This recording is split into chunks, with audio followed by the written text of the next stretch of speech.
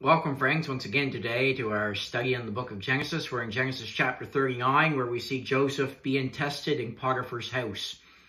And as we came into these verses, or began to come into these verses yesterday, we began to look at Joseph prospering as a servant in verses 1 through 6. And as we looked into those verses, we saw a couple of things yesterday in verses 1 and 2. And we're going to continue to look at that today. But let me just remind you that yesterday we saw that Joseph was a man who prospered in spite of his environment. Even though he was in a wicked land, he was away from his family, he still did that which was right in the eyes of the Lord. And we saw that society, our upbringing, is no excuse for our wrongdoing, that we must determine that it is us and us alone who is determining how we are going to live our lives. Joseph was a man that was forced to leave his family and forced to leave his home. But thankfully, he did not leave God. He was faithful to his God even when he was living in the home of an idolater. And we saw that God's blessings and God's grace is with his people when they are under severe trial. Now, with that in mind, I want to read Genesis 39, verses 1 through 6 once again today. And then we'll pick up our study in verse 3. It says in Genesis 39:1, "And Joseph was brought down to Egypt, and Potiphar, an officer of Pharaoh, captain of the guard, an Egyptian, bought him of the hands of the Ishmaelites, which had brought him down thither. And the Lord was with Joseph, and he was a prosperous man, and he was in the house of his master, the Egyptian. And his master saw the Lord was with him, and that the Lord made all that he did to prosper in his hand. And Joseph found grace in his sight, and he served him. And he made him overseer over his house, and all that he had he put into his hand. And it came to pass, from the time that he had made him overseer in the house, and over all that he had, that the Lord blessed the Egyptian's house for Joseph's sake. And the blessing of the Lord was upon all that he had in the house and in the field. And he left all that he had in Joseph's hand, and he knew not aught he had, save the bread which he did eat. And Joseph was a goodly person, and well favored." We're going to pick this up in verse 3 today, where we saw that God's blessing is something that can be observed by sinners. Notice it says there, his master saw that the Lord was with him, and that the Lord made all that he did to prosper in his hand. You know, people don't have to be a Christian to acknowledge God's hand upon our lives. To be able to see that God is a reality, that he's not just something that we talk about, but that he is indeed one that we serve, and that they can see the hand of God and the blessing of God upon our lives.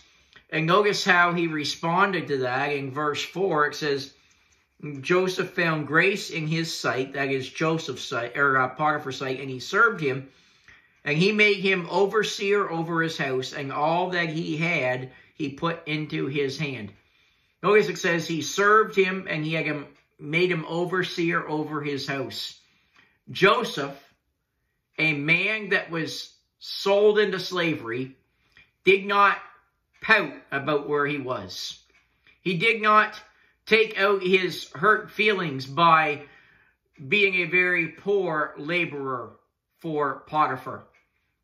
Rather, we see here that Joseph sought to honor the Lord even in this situation, and he worked diligently. As a matter of fact, he worked so well that the scriptures say that he was promoted to overseer of Potiphar's house.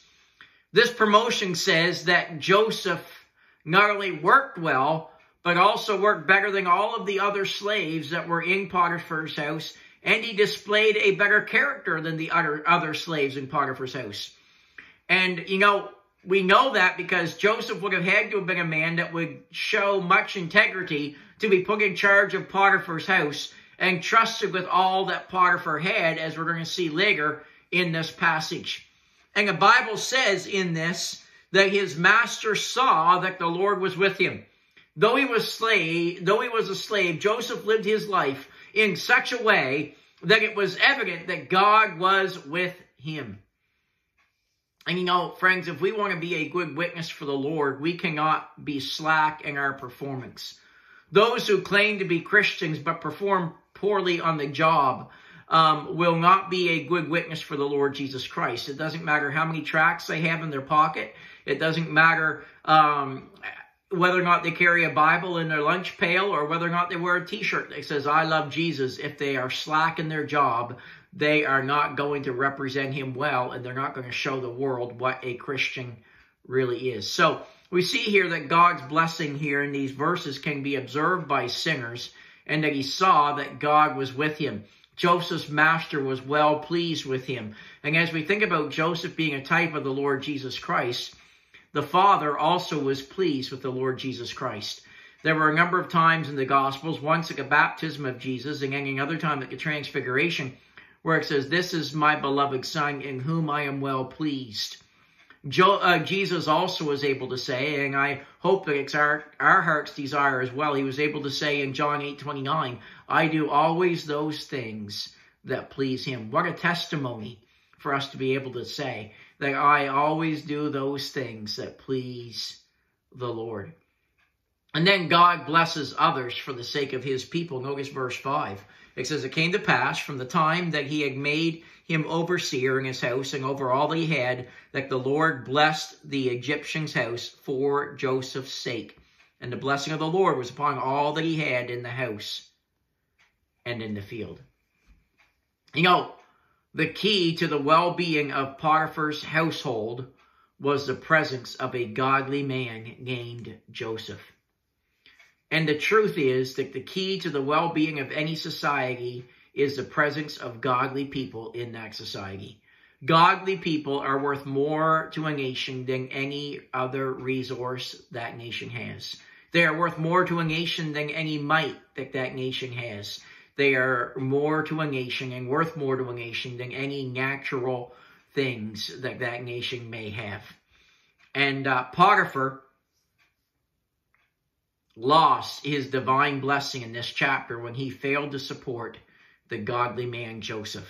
Potiphar allowed his house to mistreat, or his wife rather, to mistreat the godly Joseph, and Joseph was removed from Potiphar's house. Friends, the lesson we learn from that is this: societies, nations, businesses, and churches make a great mistake when they do not honor and protect the godly. In verse 5, Joseph was made a blessing to others. And so, in being an example of the Lord Jesus Christ, Christ is made a blessing to all who have him in their house. Egypt is a type of the world, and they were blessed because of Joseph. I want you to think of how the world has been blessed because of the Lord Jesus Christ. And then also notice in verse 6, it says there, he left all that he had in Joseph's hand, and he knew not aught that he had, save the bread which he did eat. And Joseph was a goodly person and well favored. Joseph was a goodly person, and of course we know that Christ was the greatest person of all. Potiphar himself said when Jesus was being crucified, I find no blame in him. I find no blemish in him. There's nothing worthy of crucifixion in him. Now, as we close our study out today in looking at Joseph prospering as a servant, let me just remind you that God is continuing to work out his plans, even when it seems like his plans are failing. Things are going to go south here very quickly for Joseph.